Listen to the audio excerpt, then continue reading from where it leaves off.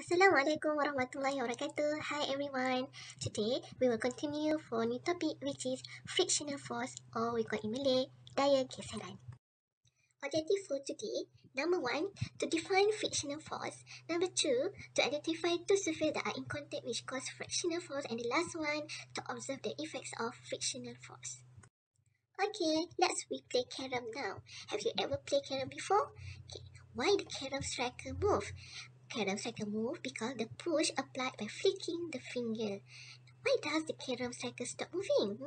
The carom striker stop moving because of the frictional force between the carom striker and the surface of the carom board. So, what is frictional force? A frictional force is the force generated when two surfaces are in contact. Let's watch a video about friction. What is friction? Friction is the reason we are not constantly slipping and sliding on floors, roads and everywhere.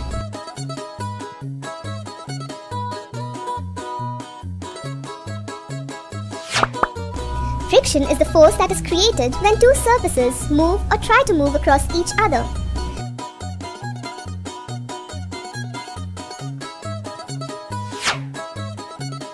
The amount of friction produced during this process depends on the texture of both the surfaces and the amount of contact force that is pushing the two surfaces together. The force acts in the opposite direction to the way an object wants to slide. When you want to stop your bicycle, you press the brake, and your bicycle slows down because of the friction created between the brakes and the wheels. Different solid objects experience different amount of frictions.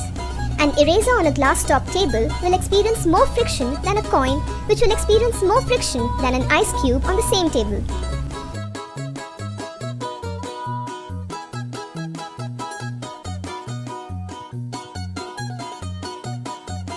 Why do you slip and fall when the floor has just been mopped? This is because liquid creates a barrier between the ground and your shoes and makes the friction a lot less. It is because of less friction that you hear of many accidents during monsoons.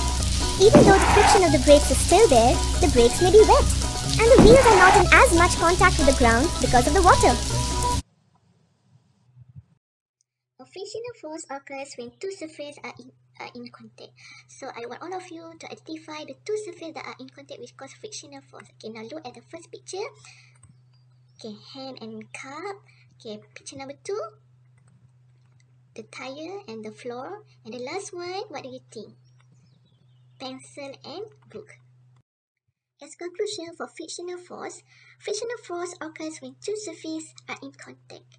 And frictional force opposes the directions of moving objects. So when the objects move forward, the frictional force will move backward.